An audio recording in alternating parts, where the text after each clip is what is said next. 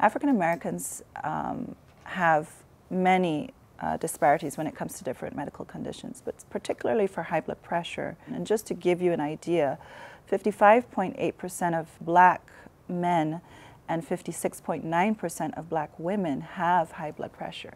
That's above the average for the general US adult population. A lot of the increased prevalence is due to those social determinants of health, such as lack of access to a facility or a green space to exercise because of crime or just poor lighting, lack of health insurance. You know, being unable to afford your medications plays a huge role in why it's difficult to treat high blood pressure in African Americans.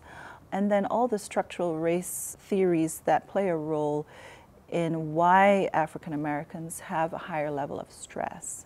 And so while there are some genetic risk factors, a majority of this discrepancy or this disparity in high blood pressure among African Americans is from these social determinants of health.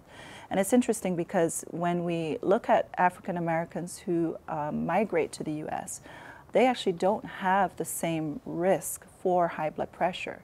Their risk is lower than the African Americans who were born and raised here. And then their descendants of those immigrants develop the same elevated risk. And that has to do with the social environment, those social determinants of health that I just mentioned.